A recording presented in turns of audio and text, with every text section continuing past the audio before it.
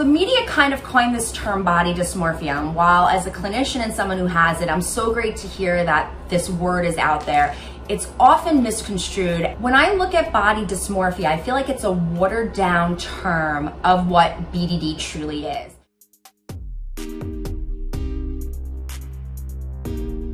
Body dysmorphic disorder is a very severe psychiatric disorder where a person has a perception about their appearance where they see a defect or undesirable part of their body, often neck up, that to an outsider doesn't see it at all. But to the person suffering from it, they see it as awful, defective, disgusting, and prevents them from functioning in day-to-day life.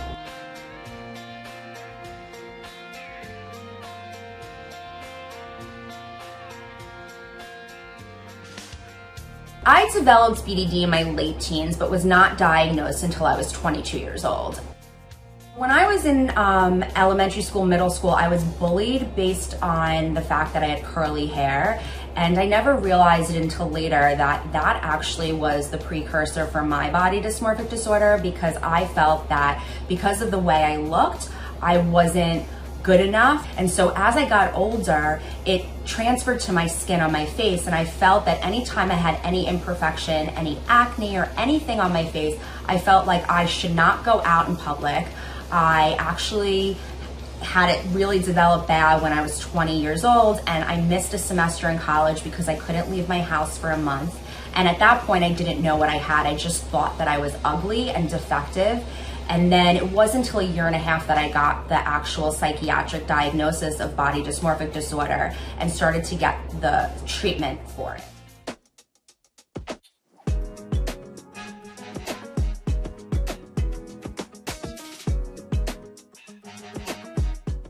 For a person that truly suffers from the diagnosis body dysmorphic disorder, they can feel minimized and feel like other people don't truly understand what this is, because I've heard so many people say, but everybody has body dysmorphia. And when I think about my own struggles, I don't think everyone just sits in a house for a month. I don't think people would have as many medical leaves. I've had 3 to 4 medical leaves my entire life because I couldn't function optimally because I couldn't leave my house. And so I think it's important to have this message out there. I think the same way that we say it's just OCD, I think body dysmorphia is more of an adjective and it's not the actual diagnosis. So there is this differentiation between the two.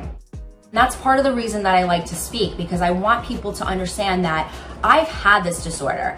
I have taken medical leaves. I have been at the floor of my bathroom crying, thinking, I can't do this anymore. How am I gonna make it through? And I've picked myself up. I've gone through the right treatment. I've gotten the right support. And I wanna continue to give back to the community that gave me my life back. And so I want people to know that they're not alone and that they can get better and live a true full life.